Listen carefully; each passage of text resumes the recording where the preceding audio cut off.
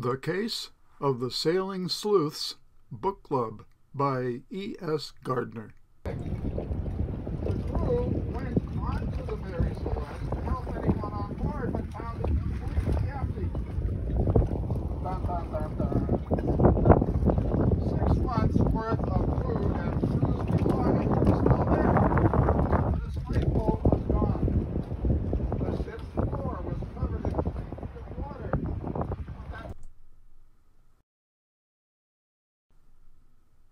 Hoisting the Halyard.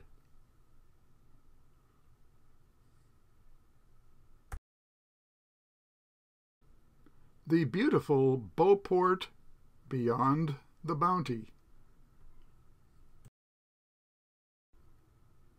Our mystery book friends making merry.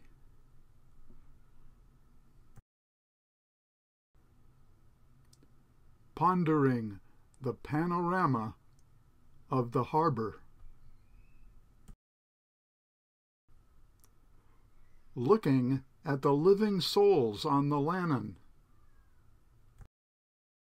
Or are they gazing at the ghosts on the Lannon?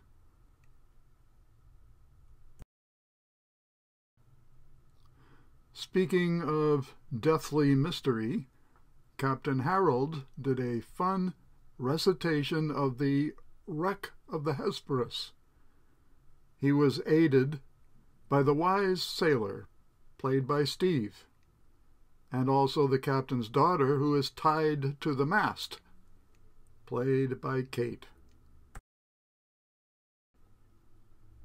Our first mate and his seagull pet.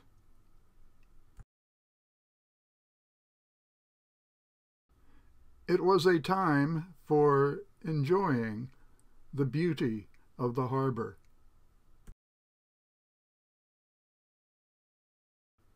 And it was a time for relaxing with friends.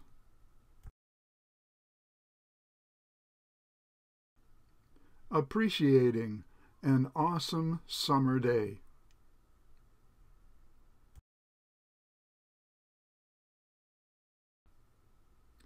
Without worries. With our friends.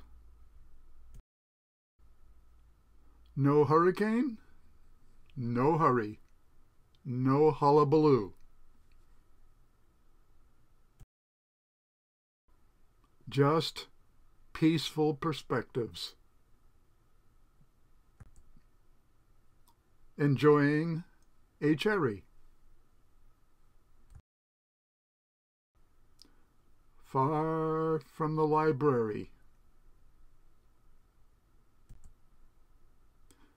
Seeing something customary as though it were new.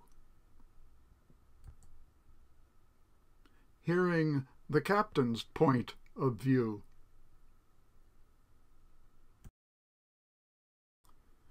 We've said this before. Come, hang with our crew, because we are more than a book club. You can see it is true.